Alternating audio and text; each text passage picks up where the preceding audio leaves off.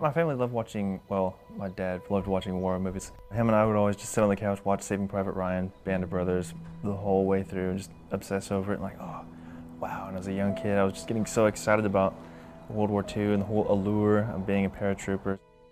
The day came when I actually did join the Army, and I set a set of goals for myself. I wanted to become a paratrooper, and I wanted to go to the 101st. I went to Airborne school right after basic, got sent to Italy, and in Italy I was exposed to the culture of the old world and World War I, so that further heightened my interest in World War I, putting World War II aside. Started with a helmet, then a set of web gear and a uniform just so I could piece it all together and kind of get an idea of what it would have been like to be in World War I as an American doughboy.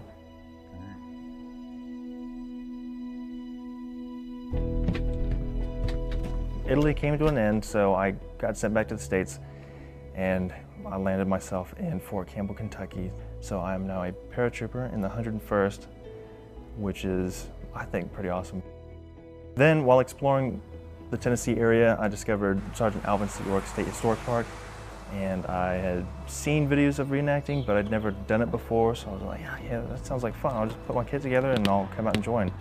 So I came out, met a bunch of great people, and they were all wearing their Doughboy kit, and so was I, and I thought that was just the coolest thing ever. So I started coming to a bunch of the events and just living life as a doughboy in 1918 France. It definitely showed me that I take a lot of the modern stuff for granted, like transportation, logistics, uniforms for that matter. We're definitely not wearing any wool or hobnailed boots anymore. Seeing where the Army came from and what it is today makes you really grateful that we've achieved so much.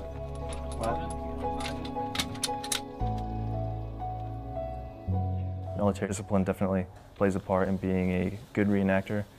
You're not going to portray a soldier in World War I with an unshaven face or just no military bearing at all. So being an active duty soldier definitely helps to achieve a proper World War I or just reenacting in general impression. And it also works both ways too, because you do this, you look at the old school drill and ceremony, and then you see how it correlates and forms modern drill and ceremony, and especially like aid station medical practices and stuff like that. I think each of them play a part in making the other one better. If you do this enough and you're around people that are dressed like it, and you know what it's like to wear the uniform, and then you look at a picture from World War I and he's wearing the same thing, you automatically put it in your mind how he must be feeling. If it's a hot day, he's obviously going to be sweating because it's wool. So you can almost kind of connect. When I was a little kid seeing little images of doughboys, I would just think, oh, look at that. It's just World War II? Like, no, it's World War I. So I just became obsessed with it because everyone talks about World War II and it overshadows greatly World War I.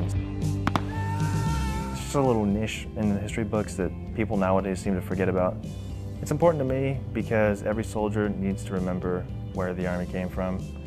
It's not just the modern Army, it's the foundation that the Army was built on through world wars and different conflicts that formed the modern Army for what it is today.